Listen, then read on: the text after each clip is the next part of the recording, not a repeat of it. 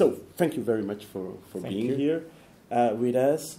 As you perhaps know, Professor Sanjay Seth is here in order to participate in an international conference workshop that will take place this Friday.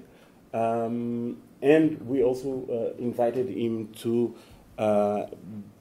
have a conversation in a quite perhaps informal way on his work, on other issues concerning historiography, the practice of history. Professor Sanjay Seth is also a consultant of a funded project by FCT that we are now starting at the Institute for Contemporary History, a project on Amilcar Cabral. That was also what allowed us to have him here with us for more than one event. And I will now briefly presenting him. After completing his education in Australia, in Sydney and Canberra, Sanjay Seth held positions at Sydney University, La Trobe University, as well as a fellowship at Tokyo University. Then he moved to Goldsmiths in London in 2007 to take up the chair in politics. He was also the director for the Center for Post-colonial Studies. He was one of the founders of the journal Post-colonial Studies, if I'm correct.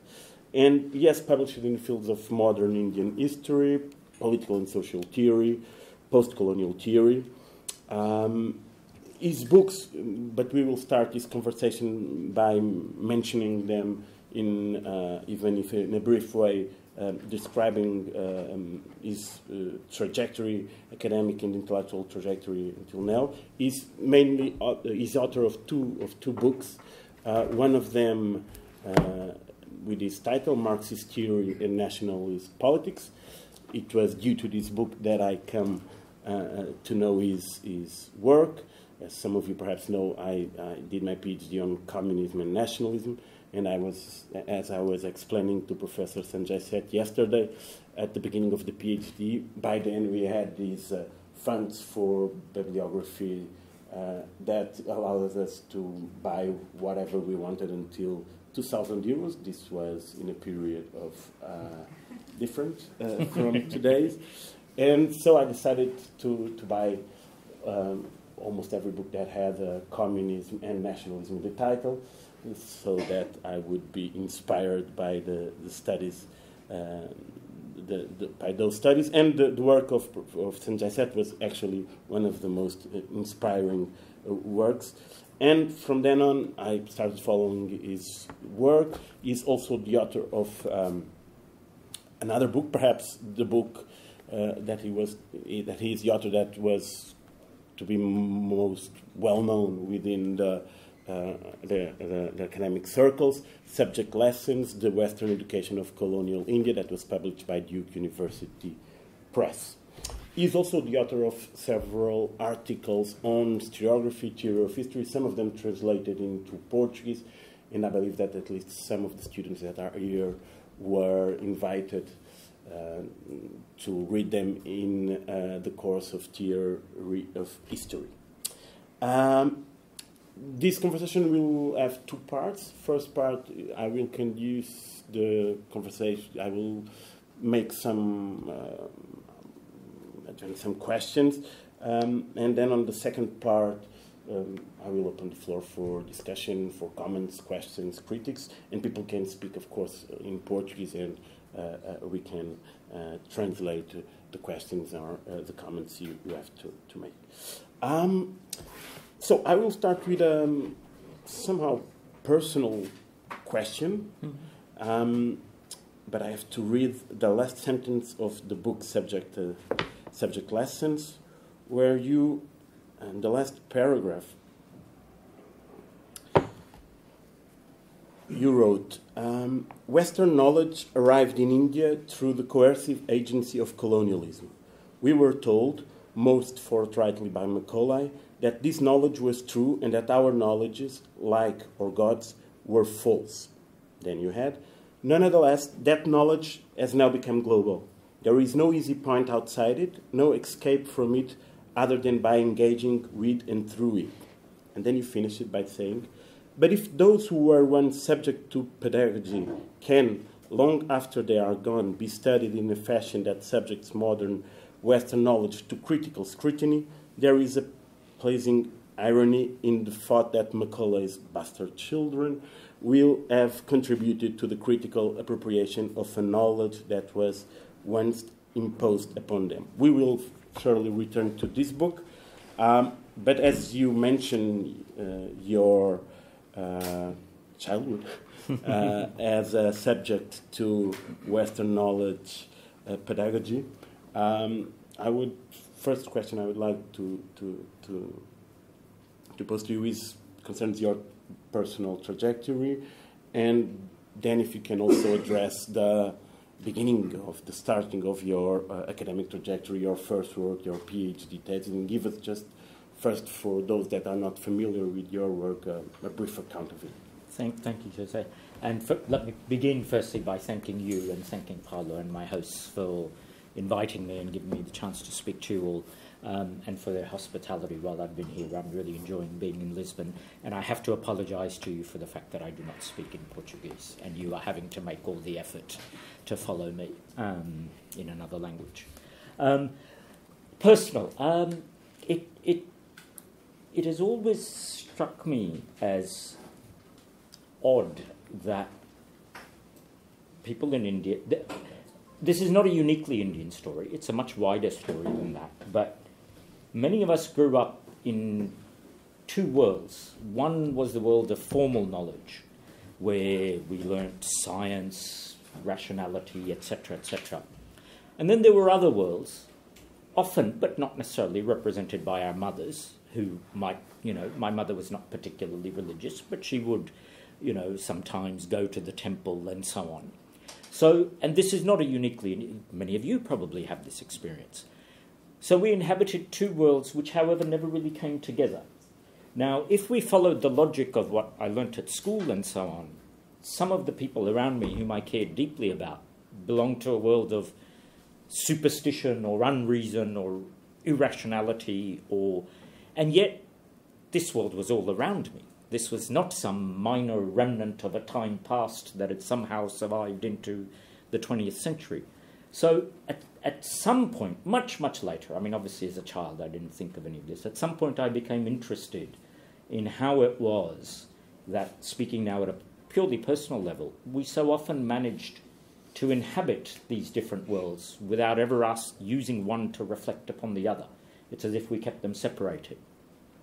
But that came much later.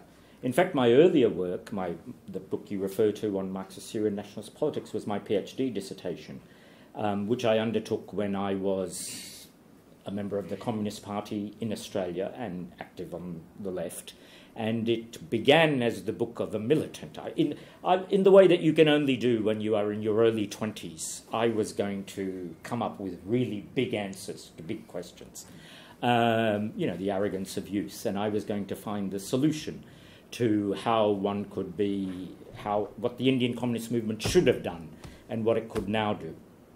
As it proceeded, it became a very different sort of enterprise.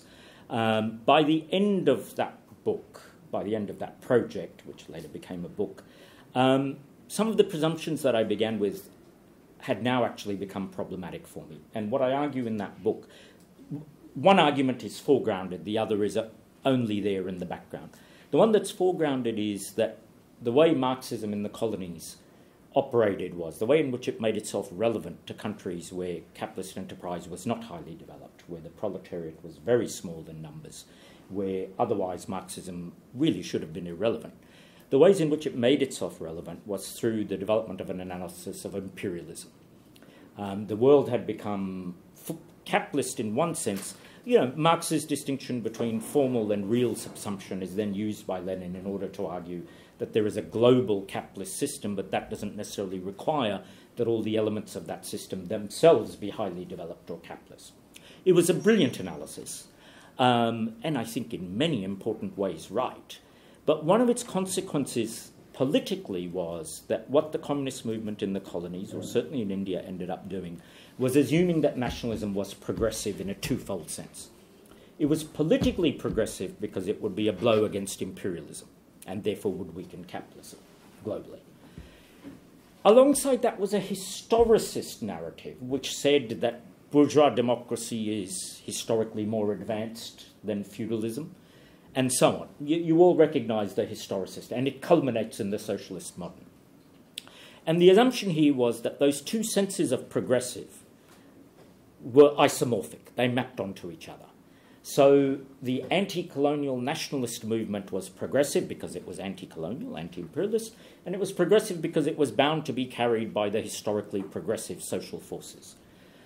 By the end of that book, I thought that those conclusions were in very important ways either wrong or needed to be fundamentally rethought. And as I began, by the end of that book, I realised that, but I haven't actually done terribly much of the rethinking. That came to me later, and in a way my trajectory from Marxism to post-colonialism, which is not a term in which I have any great investment, it just represents a space from which to think. But my trajectory from there was propelled by the fact that more and more I became interested in critiques of the nation-state and critiques of nationalism in the colonies, not just for being insufficiently nationalist, which was the common leftist position. Bourgeois nationalism is not radical enough in its nationalism, it compromises with the imperialists, etc. So not on those grounds, but on the grounds that the nation-state form itself might be an object of critique, not just the insufficient realisation of it.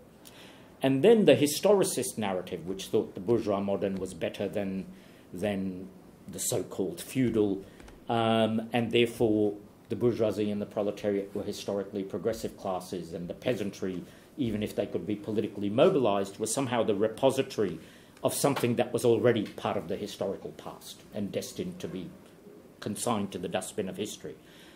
This now, all of these assumptions now seem to me extremely problematic.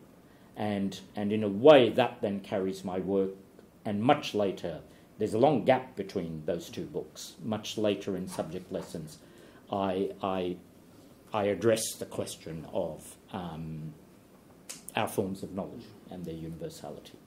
And by then, but sorry, I've gone on very long already, but there's another way of telling this story, but maybe you should I just keep on talking? Yes. Okay.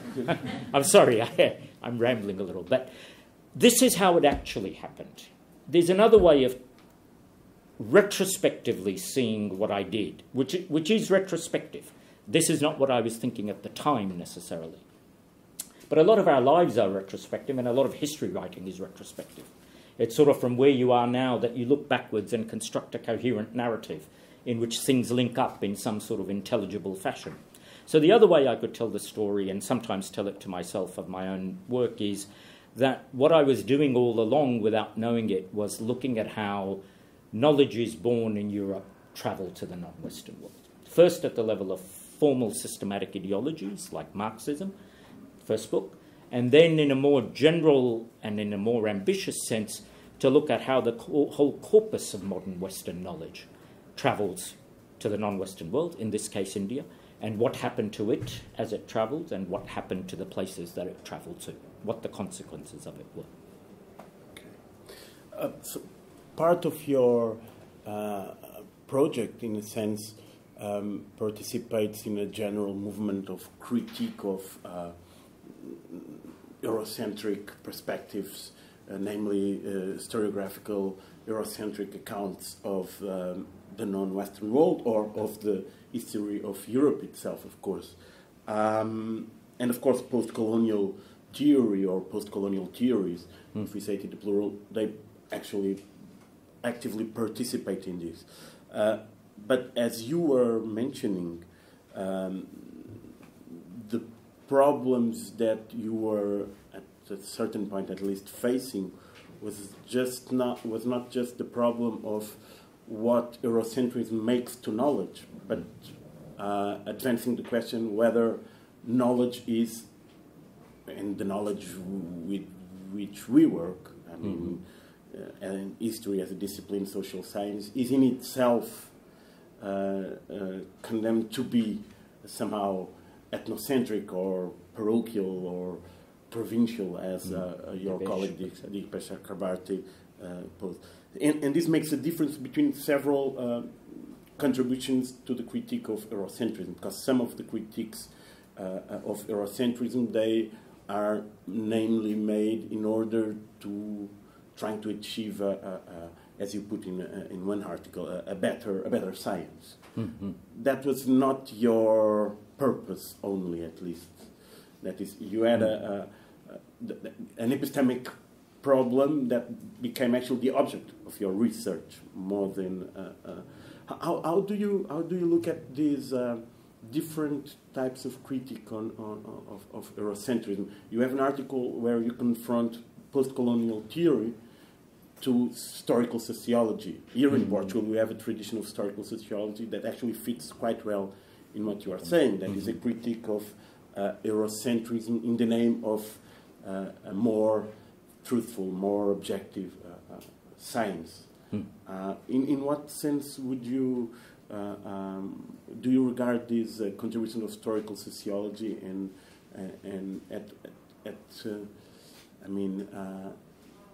are they completely, not articulatable with your own post-colonial approach? There is an affinity. The article you refer to is a very short one, and it was deliberately short in order to be readable. Actually. Yes, recently translated into Portuguese.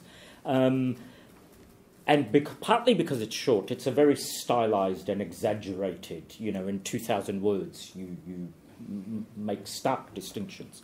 Nonetheless, it is a distinction I want to make. I am sympathetic to both of those. It seems to me an important enterprise to show that the making of the modern world, the conventional narrative which you're all familiar with, is that capitalism and modernity develop in Western Europe, and then they, as it were, like you throwing a stone into a pond, the ripples go ever outwards. So it begins in Europe, and then the rest of Europe, and then Asia, Africa, etc. And a lot of recent work, much of which I greatly admire, has sought to contest that by saying that right from the beginning, the global order was a global order. That, the discovery of the Americas was absolutely essential to the emergence of capitalism and modernity. That Africa and Asia were not simply the recipients of a modernity that came with gunboats and goods and colonialism, but were actually involved in its production, albeit unwittingly and albeit under highly unequal, coercive and exploitative relations. It seems to me that work, which varies in quality, some of it is, as all work under any rubric does, is extremely important. It also seems to me, however, two things. One, perhaps the less important one, is to the degree that this is driven by the desire to undermine Eurocentrism, I think it's hostage to empirical fortune, because it's essentially an empirical argument. And, one day I asked myself, I was talking to a colleague, and I asked myself, what if someone could definitively show that the Eurocentric account was true? Now, it's never going to happen, because such complex stories, there will always be endless room for argument. But in principle, it could happen. There could be an overwhelming empirical case for showing that actually the conventional story is right. Would we then give up our anti-Eurocentrism? Is it wholly dependent upon empirical data? It seems to me not. It seems to me we recognise that it is important that we recognise that political and ethical desire is invested in our contestations of Eurocentrism. So an empirical account might not be the best way of achieving the end that one is seeking to achieve. But the second and more important reason was the one you alluded to, that I became more and more interested in the limits of our knowledge systems, and it seemed to me that historical sociology, I use the term very loosely, anti-Eurocentric historical sociology, was trying to correct what it saw as biased or problematic explanations by producing better explanations. Better explanations that still accepted the fundamental categorical grounds. They're part of the social sciences. A lot of my work, especially the more recent work of at least the last decade, if not more, has been interested in what the limits of our categories are, rather than in, as it were, refining those categories and making them better so that we can do better social science. So, in summary, I think that distinction is real. I think in that article I deliberately, of course, in a stylized way, exaggerate it more, and I think it's perfectly possible, for instance, as a teacher, to do both. I mean, when I teach my undergraduates, I do actually make available to them a literature which would contest the conventional account of the development of modernity. At the same time, I try to push them in a sort of theoretical post-colonial direction. So I think the distinction is real, but I don't think they're mortal enemies or anything.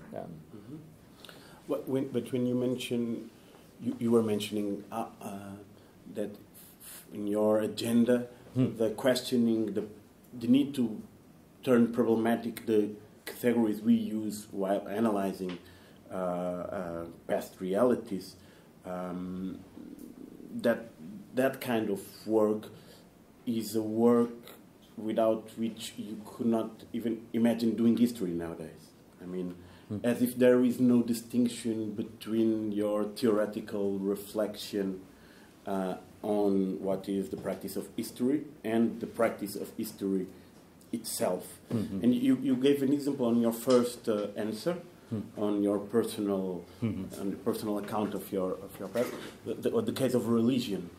How do we secular intellectuals, at least not if in our private life, on our public activity, engage with religion as an object of study, and the difficulties this arises. The case of religion could also be made to other examples like magic, myth, memories, in a broader sense, as a subjective practice of addressing the past. At what is the limit of the distinction, therefore, between, for instance, history as a discipline for you and a mythological account of the past? Okay, your two questions in that. Can I start with religion? Because the problem with religion is not, it's certainly what you say, it's how do we deal with the academy, the social sciences are scientific, secular, etc. How do we, as historians, for instance, write about those whose world is not like that? A question that has been very well raised by my friend Dipesh Chakrabarti. But in a sense, almost prior to that, and an illustration of what I mean about the problem of our categories, is the category religion. We assume that there's something called religion, a genus of which Hinduism, Buddhism, Christianity, Islam, etc. are the different species. Now, I want to suggest to you, drawing upon the work of Talal Azad, Jonathan Zimmerman, and many others, Peter Harrison, that the very category of religion is in some important ways actually a Christian category. Because the construction of the idea of religion as something which is universal but then particularized rested upon the idea that religion is essentially a matter of belief. Right? And then you could catalogue, Hindus believe this, Buddhists believe this, and that way you could divide religions. Now that itself is actually a product of the Protestant Reformation and what happens after it.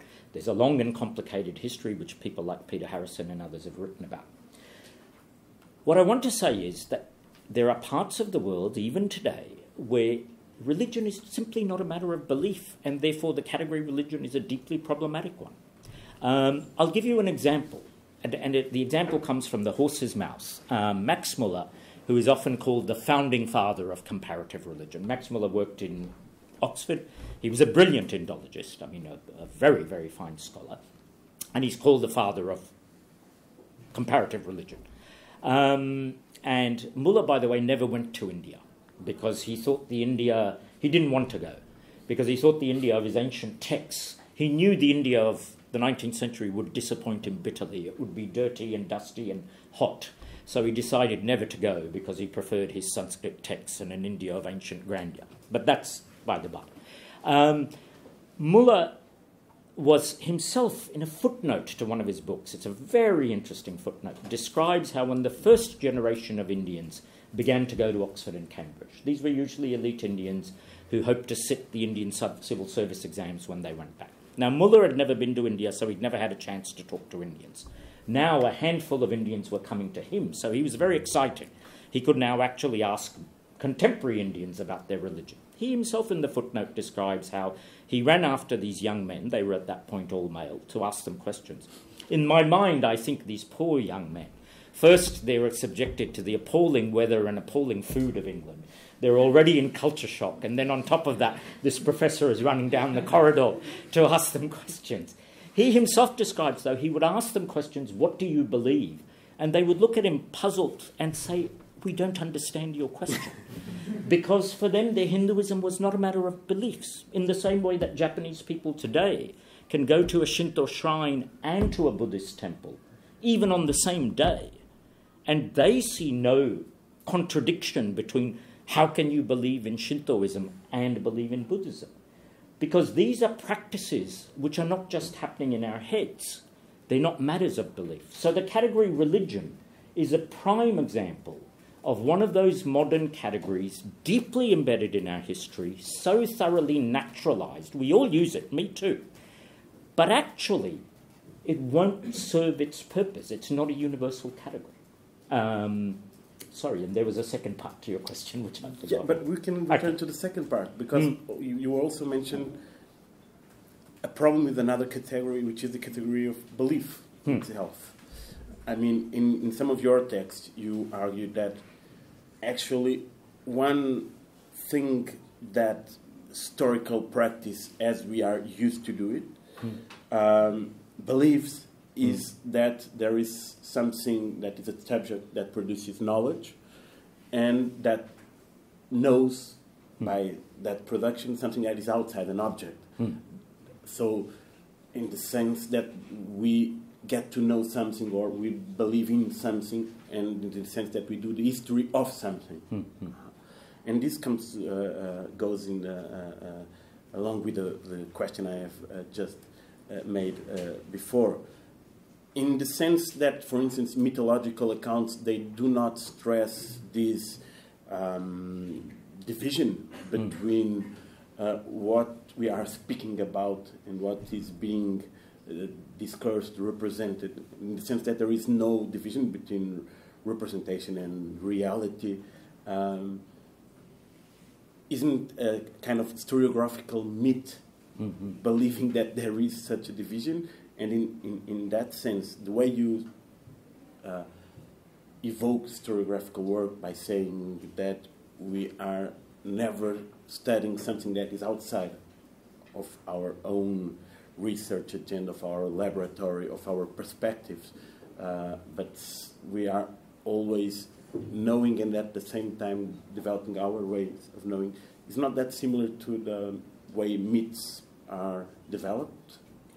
I mean, you are quite right that some of the things I'm working on now, and in fact the paper I'm presenting on Friday, is I gave religion as an example of a specific category. Now, history at a level of abstraction is, of course, in a sense, much higher.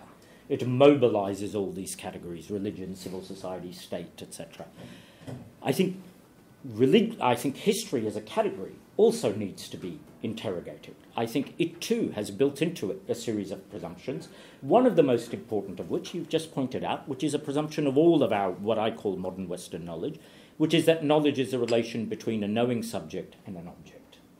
Now, again, this is so deeply embedded in us, again, myself included, that these are not just things we believe. These are almost part of our muscle memory. I mean, these have been part of our way of inhabiting the world.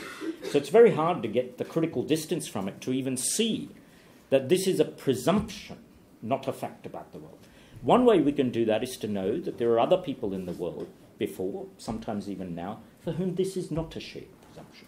The point is not whether we are right or whether they are right. It's just to be able to relativize ourselves in the sense of being able to see ourselves as our knowledge as a knowledge and not as knowledge with a capital A. Now, in a moment I'll get to history, which is the big category, but let me give you an illustration of this, and it comes from subject lessons. I think it's the first chapter on cramming. I collected a lot of historical material on how the British and many Indians, educators, public officials, colonial officials, etc., complained all the time that Indian students, having been provided with modern knowledge, schools, universities, chose to pass their exams by cramming, by which they meant rote learning, memorising everything. And this is a persistent complaint across 150 years. And educators tear their hair out. You know, we finally provided these people with the way to know the world, and what do?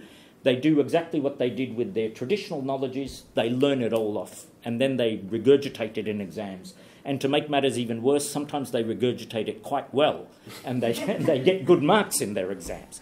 But we are failing in what we set out to do, which is to educate them to actually engage the world in a knowing way, not in their old ways. Now, it took me a very long time. I'm embarrassed now at how long it took me to ask what is the most fundamental question: what presumptions do you have to make to see rote learning as a failure of knowledge rather than a form of knowledge? Right. Now, here, what I'm saying is, by the way, I tell my students, do not rote learn. So I'm not advocating rote learning, but as a scholar, I'm simply asking, why do we assume rote learning is bad? Rote learning has a long history, not only in the non-Western world, but in the Western world. You know, Thomas Aquinas was greatly admired because he had committed hundreds of texts to his memory. Why and when did we start thinking that to memorize something is a failure of knowledge rather than a form of it? And once I asked this question, and it took me an embarrassingly long time to realize this was the real question, then my work was easier, because then I could say, or I could see, that we have built into our conception of knowledge a knowing, almost a romantic subject who must encounter the world and make knowledge of it his or her own. Right? It's only genuinely knowledge if, as it were, it wells up from inside us. If it's simply a repetition of something else, then it's not genuinely acquired. Now, that, it seems to me, is a very fine illustration of how the subject-object relation is defining of what we understand to be knowledge. And when we encounter any other form of knowledge, it only seems to us like a failed form of knowledge. But I want to suggest to you that again, as a teacher in a modern university, I tell my students, do not rote learn. So the point is not to say return to rote learning. The point is to recognise the historical and cultural specificities of our forms of knowing. And I think that applies to history writing as well. And what about the category of history itself? Yeah. The category of history, there's a number of ways of doing this. Okay, let me be provocative and say we normally assume that history has a very long genealogy. You know, Herodotus, Thucydides, take your pick.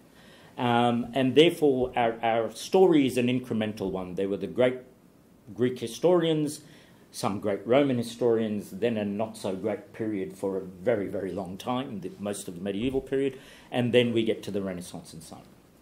I want to suggest to you that history writing, as we understand it, is actually a quite modern invention, and that the genealogy that we normally give it is largely fictional. It wasn't until some years back that I picked up and read some of Herodotus that I realised how much of it is fable. I mean, it's a wonderful read. We should all read Herodotus. But the idea that this is, the precursor to history just seems to me utterly fanciful. Thucydides makes up the speeches of many of his historical actors. The famous Melian dialogue is Thucydides' words, not anyone else's words. There's no document attesting to this. It seems to me generally that we academics are amongst the greatest folklorists in the world. We construct these elaborate genealogies for ourselves in order to endow our present activities with a dignity that goes back, thousands of years. So, if it's true that history is a modern practice, no more than a few hundred years old, then it seems to me it's also true that history is a practice that has a series of presumptions built into it, which will be the subject matter of my paper on Friday. One of them is that the past is dead. Right? One of the most important presumptions of modern history writing is that the past is dead. You can't resurrect it. You can't bring it back to life. It doesn't... You know the famous quote from Ranke that everyone quotes about, some people say history is to enlighten and so on. I claim no such thing. I just aim to tell it as it really happened. This is endlessly quoted as the Charter of Objectivity, and then nowadays people proceed to criticise it because, objectivity is impossible, etc. I think what's often missed is, and what seems to me more important, is that Ranke is saying that history is a cognitive enterprise. It has nothing to say morally, ethically, etc. Why is it a cognitive enterprise? It's a cognitive enterprise because the past is dead. We can only know it, nothing else. Now, one of the striking things about other forms of historicity, I don't mean modern history, all peoples have a sense of historicity. I think a sense of historicity is universal.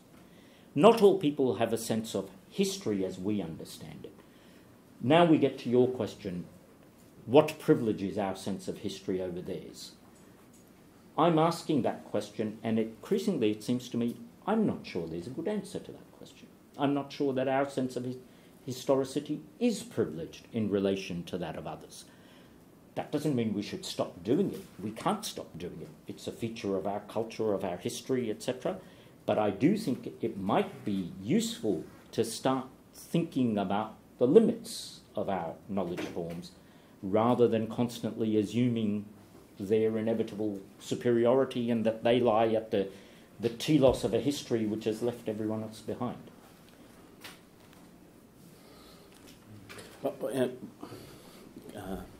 Yes, okay. No, I was thinking about what you were saying.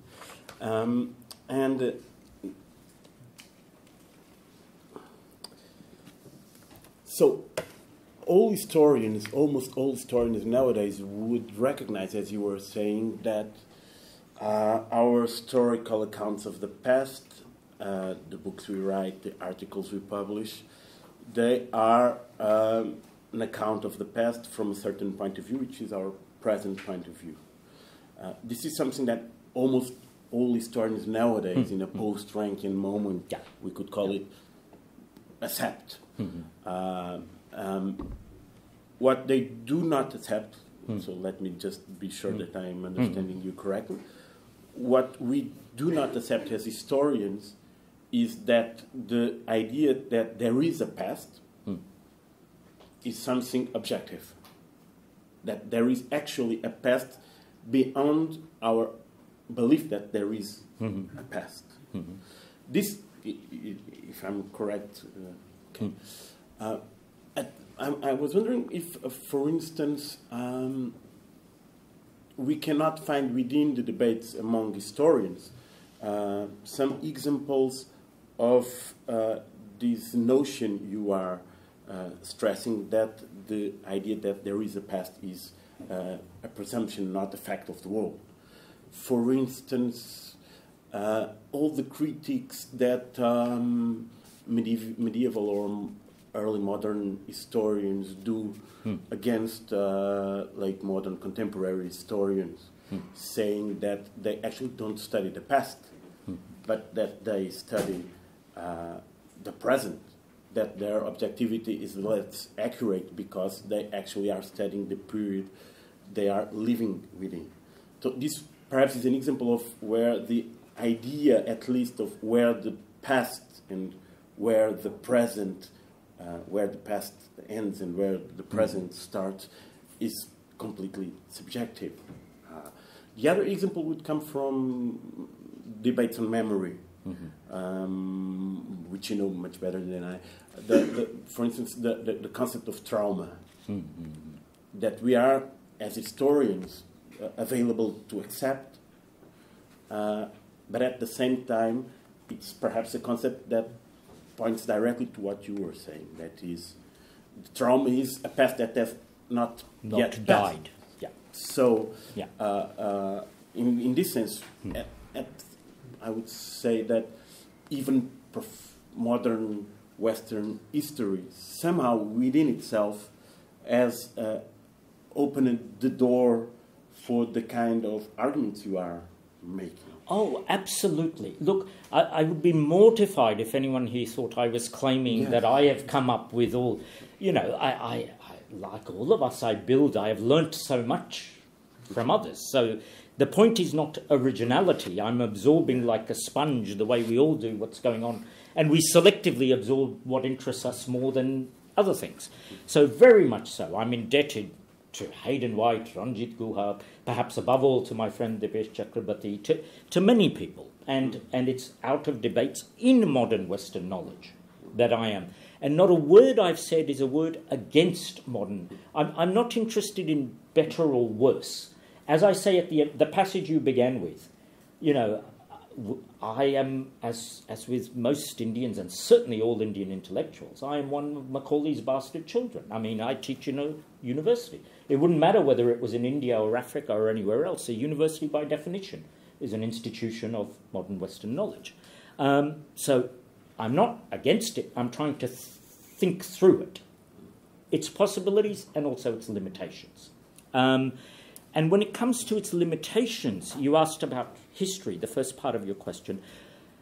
I think the debates on objectivity and presentism, you're right. I mean, to the degree that anything is ever settled in the human sciences, I think that is settled. Today, very few historians would claim in a Rankian mode or like that very old-fashioned historian who was important in England in the 60s, the one who used to write about the Tudors.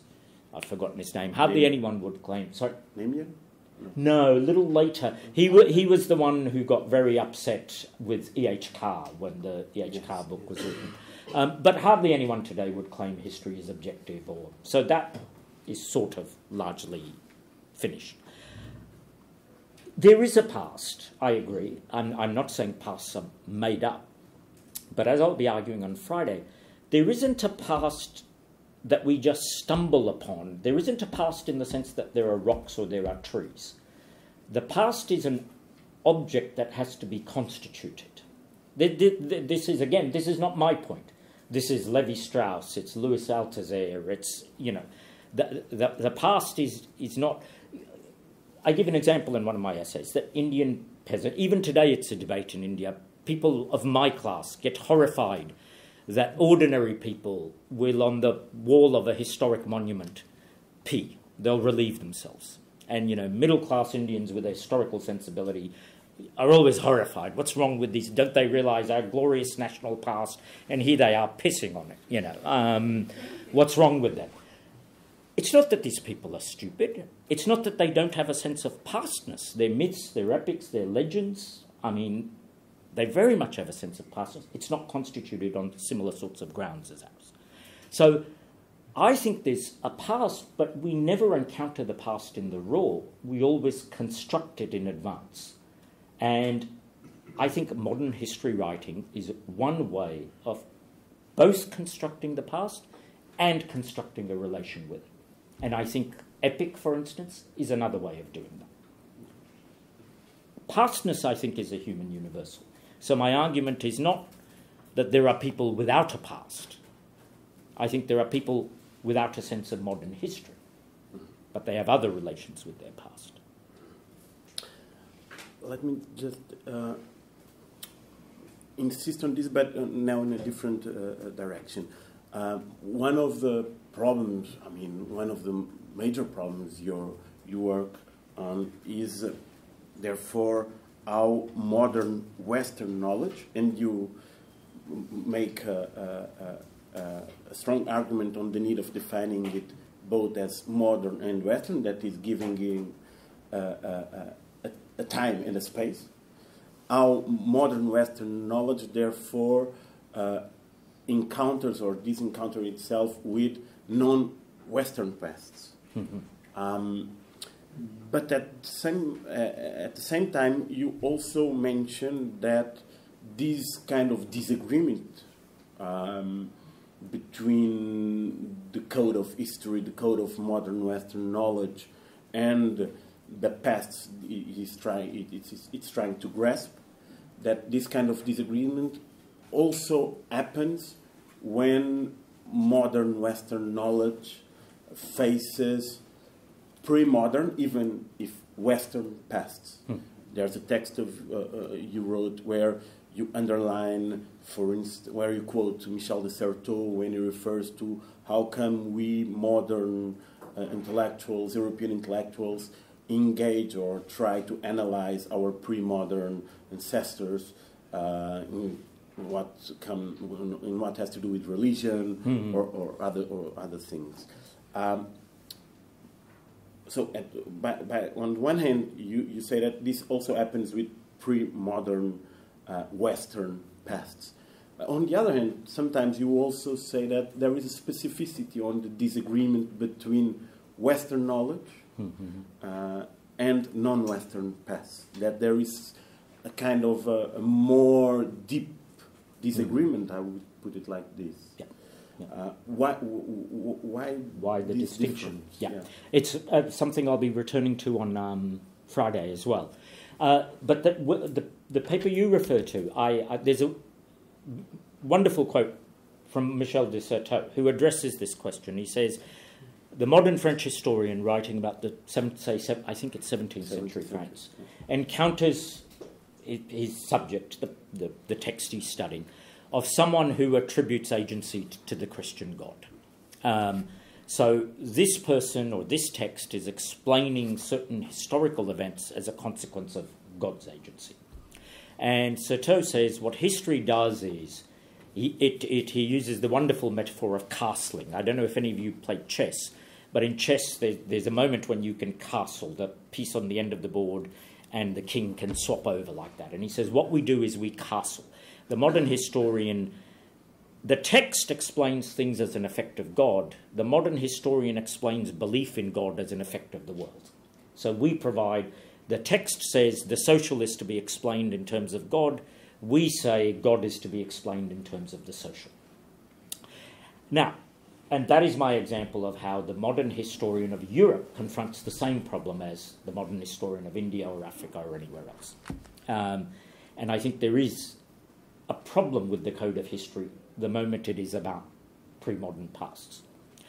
I think the difference, which is your question, the difference is that for the historian writing about Europe, and it doesn't matter whether the historian is Europe or not, none of this is about identity. It could be an Indian historian who's someone who's ethnically Indian but is a historian of Europe. It's the knowledge form that matters, not the person doing it. The historian of Europe can, however, presume that that text of the 17th century has some sort of historical continuity with the now, with our knowledge systems now. In other words, in Gardemerian terms, you can sort of say there can be no fusion of horizons between me and this text because we cannot agree on God as an agent. However, in encountering this 17th century text, I encounter an earlier moment in my own tradition, a tradition which I now reappropriate and revivify, I keep alive through changing it. Now, what happened in India and in many colonial countries, what happened is instead of a continuity, there was an absolutely sharp break, a caesura. Sanskrit knowledge forms and vernacular knowledge forms of knowledge production were alive and flourishing, and then suddenly there's like a cut-off point. And one of the reasons I was interested in education, which otherwise is not a particularly interesting subject, was that in India, it's the introduction of schools, universities, the decision that those old knowledges are not to be taught. Now, for the Indian historian or the historian of India, I think there's a deeper problem. He or she has the same problem as the historian of France, but with the addition that he or she cannot even assume the historical continuity which will redeem the anachronism that the European historian also faces. And that is because of that sharp line dividing us from past traditions of thinking and knowing. An example is, in Europe you can read Renaissance texts, medieval texts, and even if they sound strange to you, they're not purely or not necessarily purely of historical interest, right? People read them as if they were in some way alive. The striking thing in India, the one place I know a little bit about, is no one reads earlier texts as if they spoke to the present. They've become the subject of annotated editions, of the only approach you can have to them is a historical approach. Here you can sit and read Aristotle or Aquinas and still think. You might have an annotated edition, but you might still be having an engagement with Aquinas. He might still speak to the present. There is nothing in our past which still has that status because the break has been so profound, or the sense of a break in that continuity. Let me make one final question before opening the floor for discussion, and now trying to come once again to your own personal trajectory, but mainly not your personal in the sense of your biographical trajectory, but your academic trajectory. The move we were discussing some minutes ago, that is from a critique of Eurocentrism, that is concerned with the possibility of developing better knowledge beyond the Eurocentric perspective, and the move from that kind of critique of Eurocentrism that we can, even if schematically, associate to historical sociology kind of approaches, to a critique of Eurocentrism that is a critique of knowledge in itself.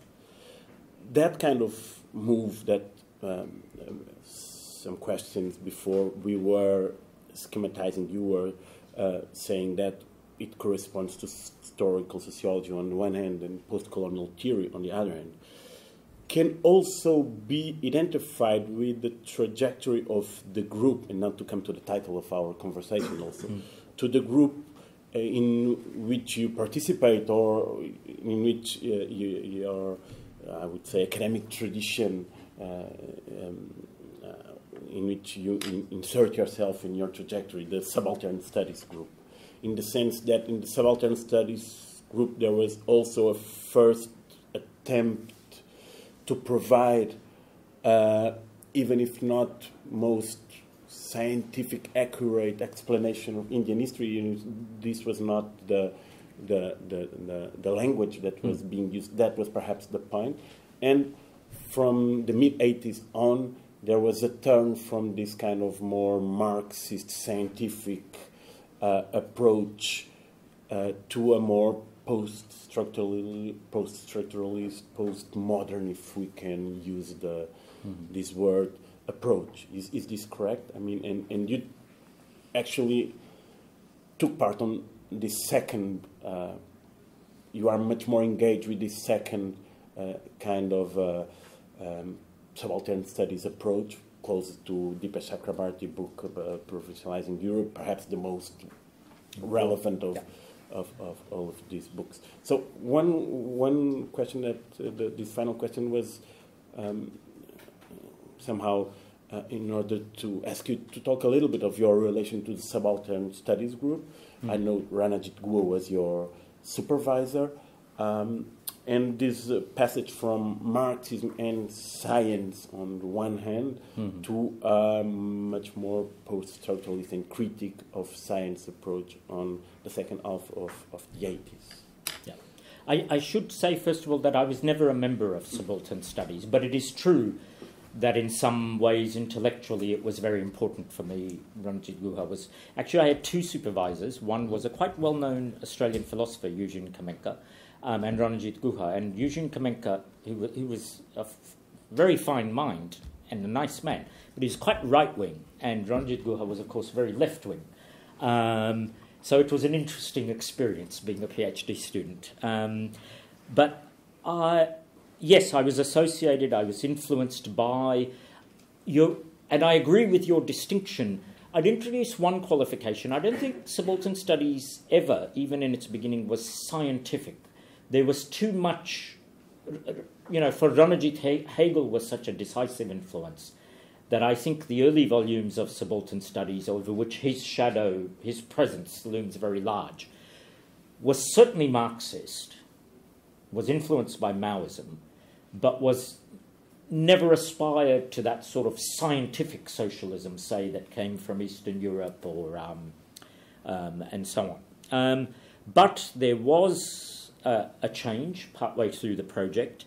It also split the group to some degree. One of its very important members, and a friend of mine again, Shumit Sarkar, became a very vocal critic of the group that he had once belonged to, on the grounds that it had missed its vocation by becoming a form of culturalism and being hijacked by postmodernism and other terrible evils, when it should have stayed resolutely, good Marxist, intelligent Marxist. I think some of the logic of that actually arose out of the project itself. I think it began in the programmatic statement that opens Volume 1. Ranajit Guha says something about the failure of the nation to come into its own. And what was present in that remark was the longing that the nation could come into its own. That the problem with the Indian nationalist movement was that it was, in some sense, insufficiently radical.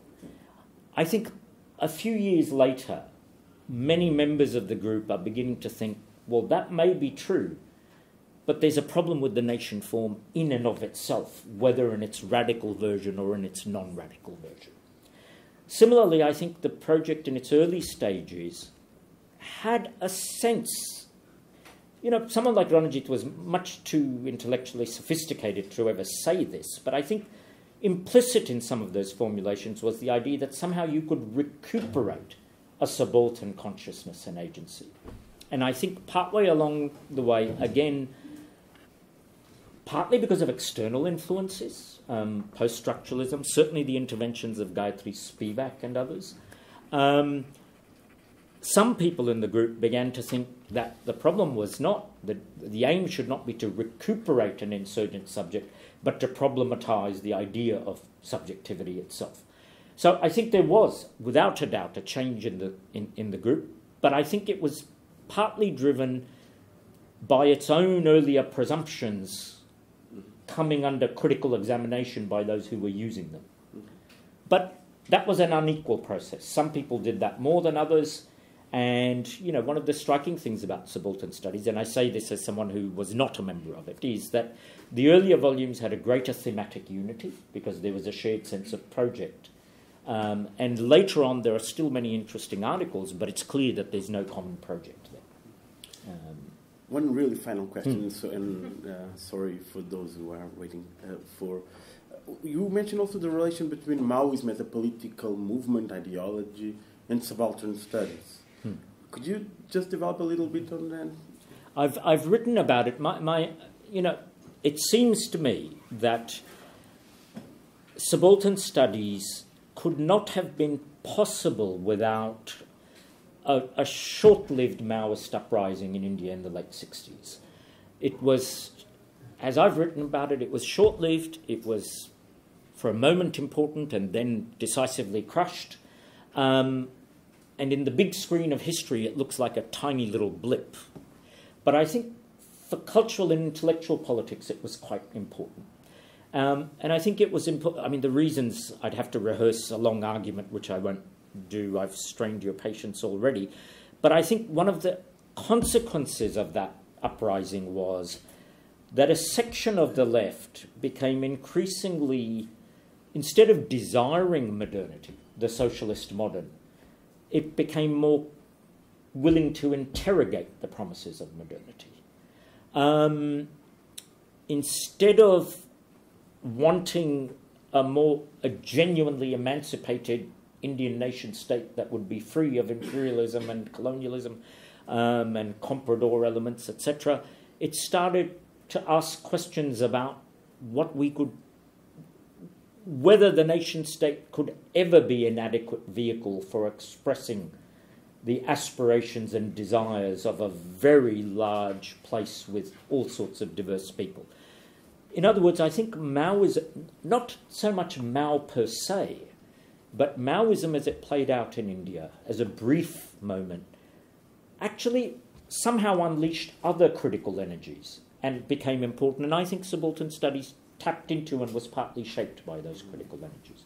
There were, of course, also biographical connections. Ranajit Guha was in India I think it was in the latter part of that insurgency and wrote about it. Dipesh Chakrabarti was in a minor way involved in it. So there are certainly also biographical links between some of the members of, but not for me. I was 6 years old when Naxalbari happened. So. It's not your fault. No. Okay. So, so thank you very much for this conversation. It was, at least for me, it was really, really, really interesting. And, well, thank you all for being here.